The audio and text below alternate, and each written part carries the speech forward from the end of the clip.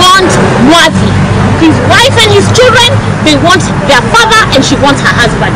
That is it. And hatutauziwa uoga. Simple.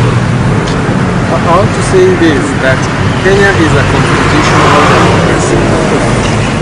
The right to assemble is a constitutional right.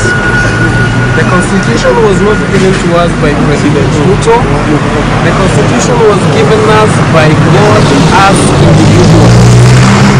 This was not even a political rally. It was a freedom. I want to tell you Kenyans that if they can dare arrest an honorable member of parliament, a former honorable member of parliament, are you surprised today that we have so many sons of our motherlands that have disappeared without trace? We have had people saying that they don't have any records of anyone that has been abducted, while we know it very clearly that during the Gen Z demonstrations, so many people disappeared and so many have not been seen. We are going to fight this in the courts. We know the judiciary is going to is actually going to rule according to the law. We have a right of habeas corpus to demand, and even from this office, and not even DCI can stop us from demanding that Honorable Mwathi be released and appealed to his family. And so I want to tell all the Kenyans that this is not just a cause for Honorable Mwathi. This is not even just a cause for Mount Kenya, but this is a cause for the dignity of humanity, so that no one will come and arbitrarily take away your rights that are guaranteed by the Constitution. And so we want to tell everyone that matters, from the highest office in the land to the lowest office in the land, that this Constitution, we fought for it for very many years.